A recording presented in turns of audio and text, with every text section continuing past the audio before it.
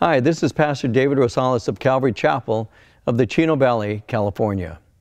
In the book of Ecclesiastes, chapter 1, verse 3, King Solomon asks the question that many people can relate to.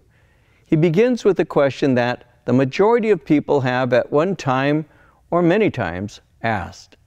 He asks, "What profit has a man from all his labor in which he toils under the sun?" In other words, what is the use of all of this? Why am I working in the first place?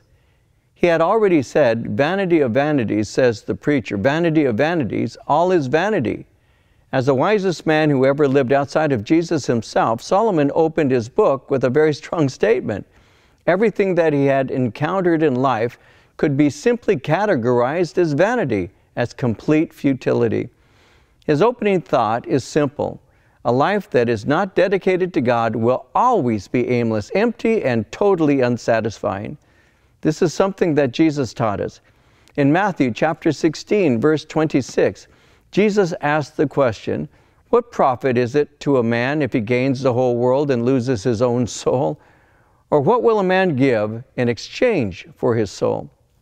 The simple fact is, I can attempt to find meaning in my physical labors, but if that is what I do, I will always end up unsatisfied. I can work hard to become rich, and because I become rich, I can also become famous.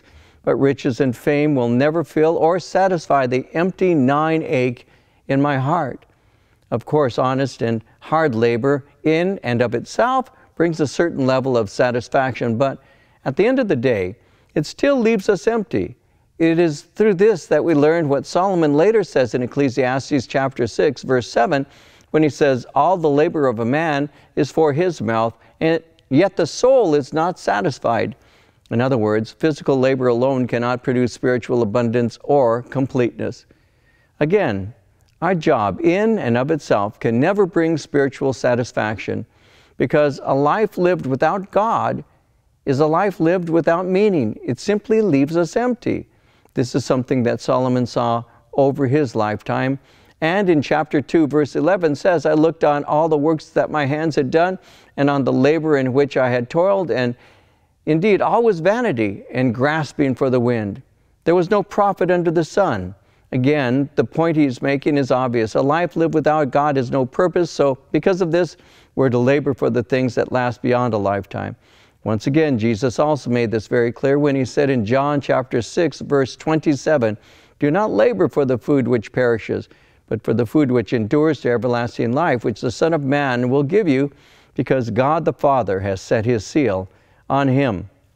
When you think about it, the fact is, ultimately, you end up leaving everything you labored for behind, and often it's received by those who do not value nor appreciate the fact that you gave your entire life to build something that they casually dismiss as being unimportant. Later in chapter 2, Solomon says, "I hated all my labor in which I had toiled under the sun, because I must leave it to the man who will come after me." He went on to say, "There's a man whose labor is with wisdom, knowledge, and skill, yet he must leave his heritage to a man who has not labored for it. This also is vanity and a great evil." The only thing that lasts eternally is what we've done in our service to the Lord. And this is the wisest thing that we can ever lay hold of. We labor for the things that last and that ultimately have true value.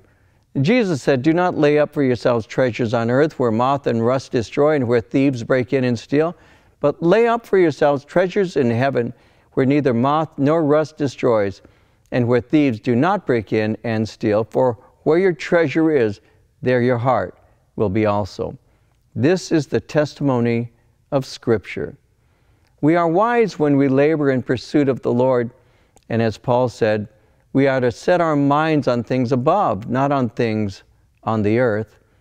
After 12 chapters, this is what Solomon tells us that he had come to learn over his lifetime. After many chapters of informing his readers concerning what was simply vanity, he concludes his book by saying, "Let us hear the conclusion of the whole matter. Fear God and keep his commandments, for this is the whole duty of man. For God will bring every work into judgment, including every secret thing, whether it is good or whether it is evil." When all is said and done, the truest wisdom is for us to fear God and to keep His commandments. Every work will be brought into judgment, and this knowledge serves to purify our lives and purify our works.